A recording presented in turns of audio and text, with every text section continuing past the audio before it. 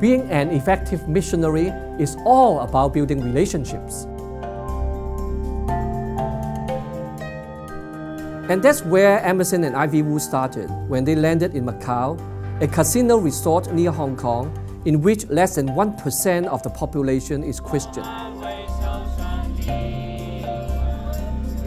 Building on the groundwork started by International Ministries, Emerson and Ivy jumped right in.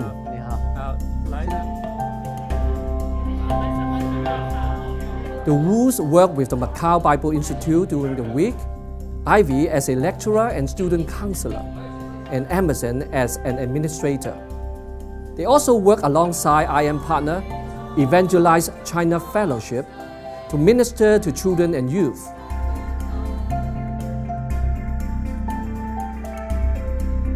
In their spare time, they mentor teenagers, including 17-year-old Chris, whom Emerson and Ivy met on their first trip to Macau in 2012.